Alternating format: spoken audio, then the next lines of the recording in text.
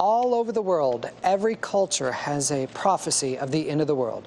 Probably none more famous than the Mayan calendar date of December 21st, 2012.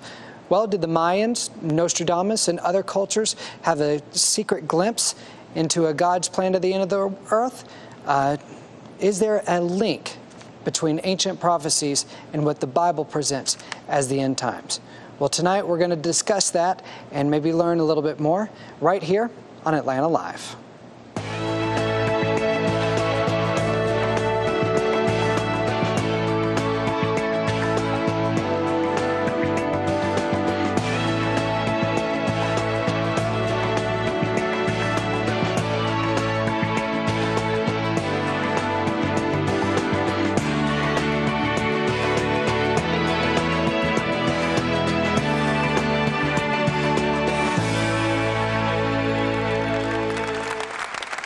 All right, everyone. Well, thank you so much for joining here on Atlanta Live. I encourage everyone to, of course, put that remote down, call all their friends to watch tonight's episode as we tackle the topic of 2012. Gary DeMar, author of Last Days Madness, Obsession of the Modern Church, and actually he's author of a bunch of other books as well, and I'll let him ramble through the list right now, but I want to definitely just jump right into this conversation. So, Gary, thank you so much for joining us. Thanks for having me. Absolutely. Tell me a little bit about yourself. Are you from here? How do you... Well, I'm originally from Pittsburgh, Pennsylvania, and traveled around quite a bit. I became a Christian. I ended up in Fort Lauderdale, Florida, and became a member of Coral Ridge Presbyterian Church, where D. James Kennedy was the pastor, and then went to seminary from there in Jackson, Mississippi, at Reformed Theological Seminary, and through a series of providential moves ended up in the Atlanta area. And I've been with American Vision since about 1980. Okay. And American Vision is a Christian worldview ministry. We believe that the Bible applies to all areas of life. And as I would go out and teach on that, inevitably people would come up to me and say, why are we bothering with all this since Jesus is coming back soon? All the signs are around us and so forth. Yeah. And so I knew that in order for me to meet those objections, I needed to go back. I knew what the issues were. I went back and studied it a lot more and began to put it as part of some of the talks that I do to deal with the issue of Bible prophecy. Okay. And showing that a lot of people misapply prophetic texts. And as a result, we get in this loop that every generation, there's a new group and a new set of Bible prophecies and a new set of interpretations telling us that this is the end. Yeah. Well, tell us about that. Let's go right into and give me some examples, because I would dare say when people, say, oh well, it's in the Bible. The end times are coming. It's written right here. I dare say a lot of people actually can't point out scripture of a prophecy that would pertain to right now. I think people say, well, there's so many wars going on today. Yeah. And actually, there are fewer wars going on today. I mean, the Second World War was a world war. First World War was a world war. We have wars going on. But when Jesus talked about there will be wars and rumors of wars, I believe he was talking about the events leading up to and including the destruction of Jerusalem, which took place in AD 70, the Olivet Discourse. Because Jesus leaves the temple in Matthew chapter 23, says, your house is going to be left to you desolate. The disciples come up to Jesus and they point out the temple buildings to him. And Jesus said, look, not one stone here is going to be left upon another. They're all going to be thrown down. And the disciples are, flummoxed. Yeah. And they said, what is this going to be? And so Jesus gives them the signs leading up to the destruction of Jerusalem, because that was the question. Verse 34 says, this generation will not pass away until all these things take place. Yeah. Every time this generation is used in the Gospels, it always refers to the generation to whom Jesus is speaking. It never refers to a future generation. Jesus had a future generation in mind. He would have said, that generation will not pass away. And so the wars and rumors of wars and the famines, in fact, Acts chapter 11 says there was a famine over the entire Roman Empire. There were wars and rumors of wars throughout that particular period. Luke talks about the seas and the waves and so forth. And the gospel being preached in the whole world. Now, that's an interesting passage, and they'll say, well, the gospel hasn't been preached in the whole world yet. Well, Jesus was very clear that the gospel that was being preached had to be preached in the oikumene. It's a Greek word which means a political boundary area. It's the only time Matthew uses that word. And it's the same word that's used in Luke 2:1, where it says that the decree went out from Caesar Augustus that the whole world be taxed. Oikumene again. The famine that's in Acts 11, oikumene again. That was local. In fact, we read in Paul's epistles that the gospel it had been preached to every creature under heaven. Colossians 1:23. Obviously hyperbole, but he's talking about the world at that particular time, where these signs were clear evidence that that particular generation would see the destruction of Jerusalem, which in fact happened. So going back to, I just want the Greek word oikumene. Okay, oikumene. So saying that if I'm the mayor of Atlanta and are putting a tax over oikumene, the world, I'm literally just meaning Atlanta. The world that we control, or have authority over. Okay. Caesar Augustus couldn't tax China or India. He could only tax the Roman Empire. Yeah. And it's interesting that that's the only time Matthew uses that particular word. And most translations use the word world. They translate it as world. You'll see sometimes a margin, inhabited earth or Roman Empire. But if you wanted to use the word world, you use the word cosmos, which we get the word cosmic from. Okay. For God so loved the cosmos. So it's very important that we pay attention this time. That word implies that. Yeah. Cosmos is the other word. Okay. Tell me what's the thought then, talking about Armageddon, and there's going to be a great war, a great battle. Well, where is this coming from? Well, that comes from the book of Revelation. And the book of Revelation, look, it's a tough book. It's filled with all types of symbols. There's no doubt about it. A majority of those symbols are from the Old Testament. If you can't understand the book of Revelation unless you understand the Old Testament. It's as simple as that. But it's interesting. There's a big debate as to when the book of Revelation was written. Some people say it was written during the time of Domitian, which would have been around AD 70. But others say that the book of Revelation was written prior to the destruction of Jerusalem, which took place in AD 70. John is told in Revelation chapter 11 to measure the temple. And there are still worshipers in it, and there are still Gentiles. So this is an earthly temple.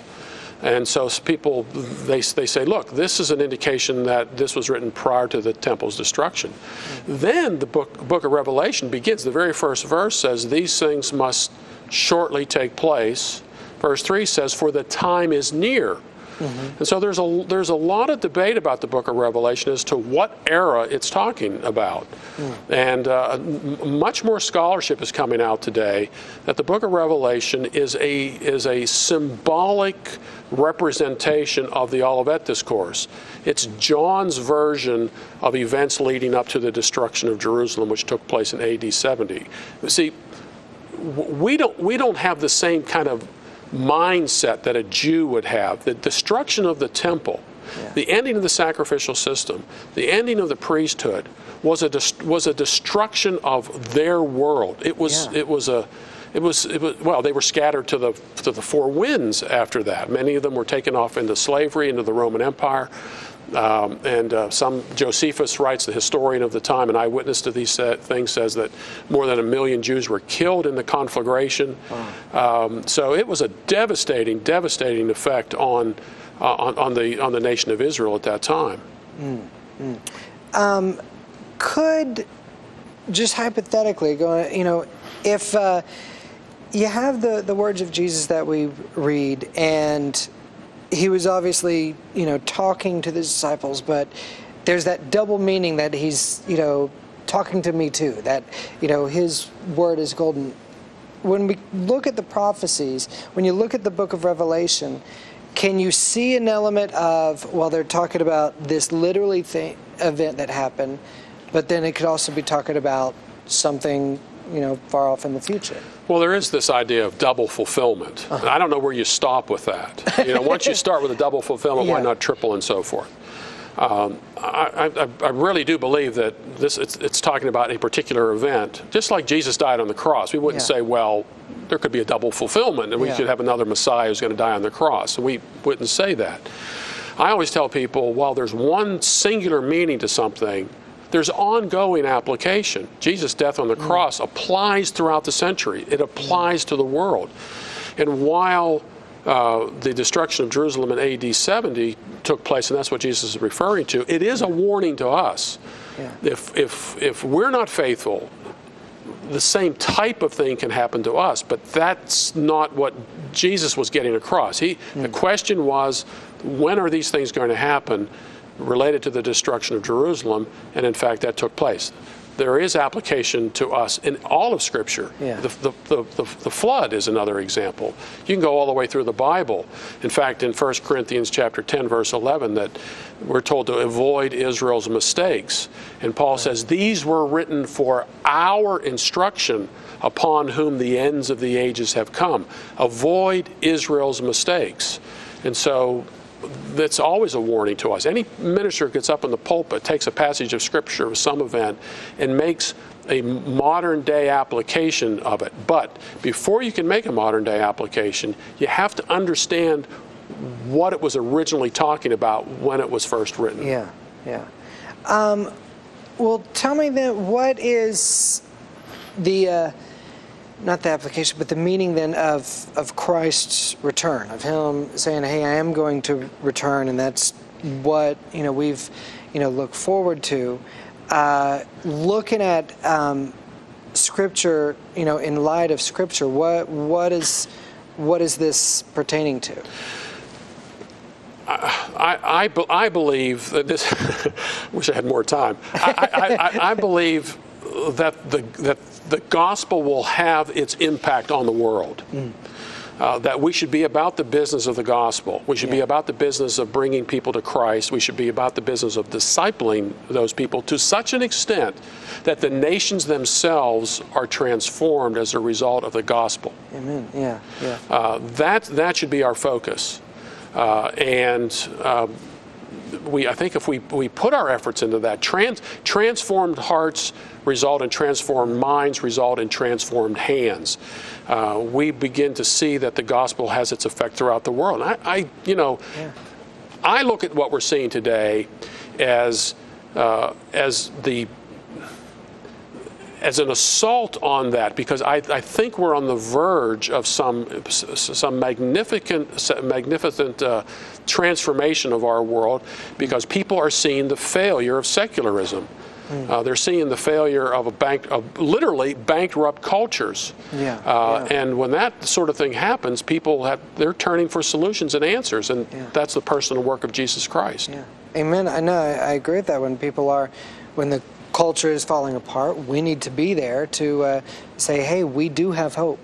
Here's what we have, and that mindset of just going, regardless of what you believe, I think that mindset of saying, well, that's your problem because because Christ is coming back any day. I think that is definitely missing the point of what Christ's message is for us to love one another and bring people closer to God through our relationship that we have with Him. So I definitely appreciate you coming and talking to us and giving us this, a new thought. We can't have discussion without having, different views.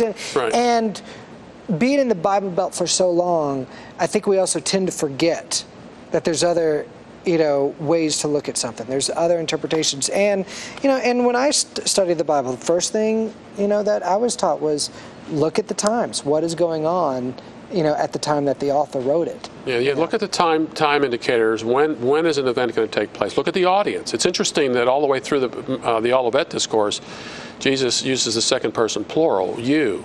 When you see wars and rumors of wars, when you see the abomination of desolation. So all of those things are very important to anybody studying the Bible. Good. Well, we'll have plenty of more time to talk about that. Thank you so much for stopping by, and please hang out a little bit longer. And I'm going to come back right after this.